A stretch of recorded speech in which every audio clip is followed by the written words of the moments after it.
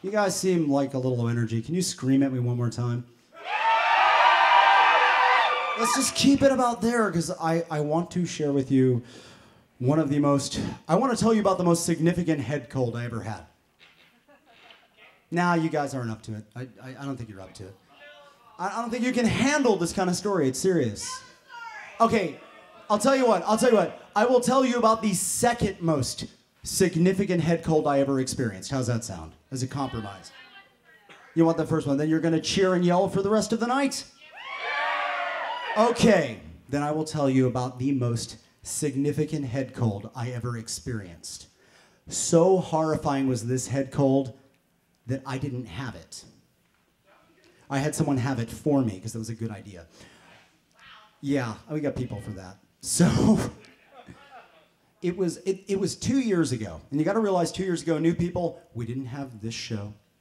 The Circus Freaks, which are the performers and the production company that put this together, didn't exist.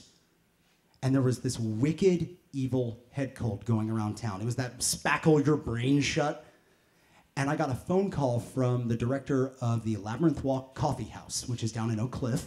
Sure, if you know it.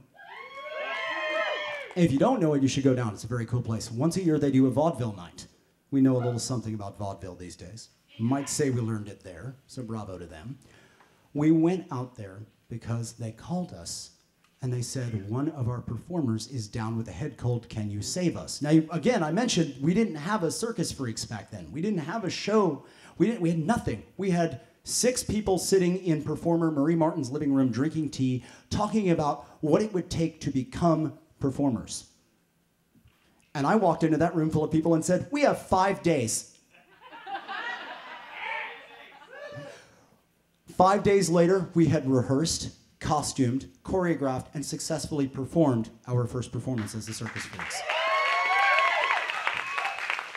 A year later, just after our first birthday, we were invited back because we did not burn the place down.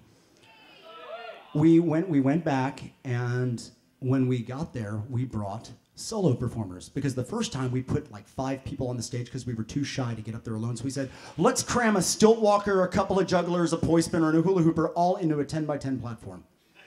That'll be perfectly safe. And magically, we didn't ruin anything.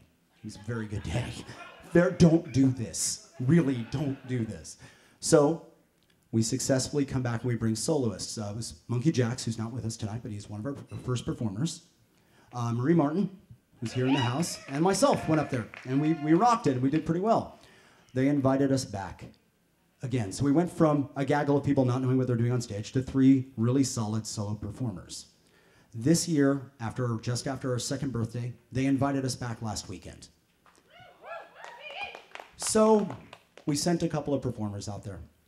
Let me show you an idea of how much we've grown. This year, we sent them 2 acts, one of which was a 2-performer act featuring a performer from our new Junior Freaks program, which is our up-and-coming performers. We didn't have that a couple of months ago, but now we have a training program for new performers.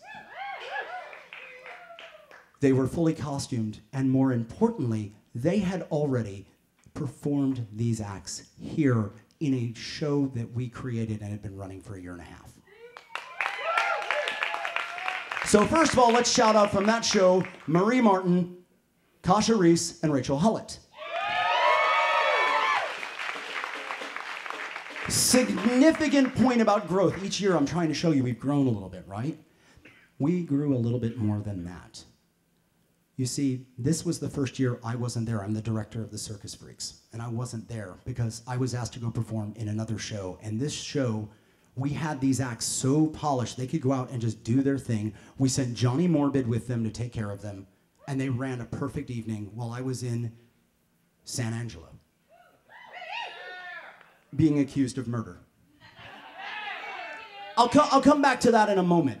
But the reason we got ready for that, I have to thank you guys, because we've had a year and a half to screw around on this stage, and I wanted to thank you all for that.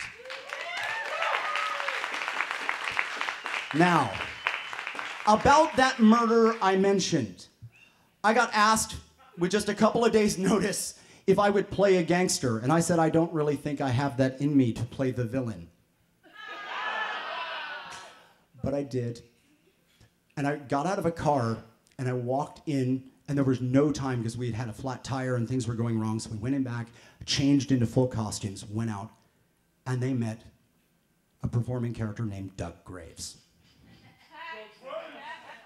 I am not going to give you a dose of Doug Graves right now because actually I'm suffering from performer Tourette's where that character keeps trying to leap out of me. So here's what we're going to do. You are going to let me reestablish my identity as Russ tonight, and in return for that, next week we will have our first ever gangster and mobster night at the Holston stage. So you guys, I expect you to be here, you know, in full costume and character, okay? Forget about it. Let's move on.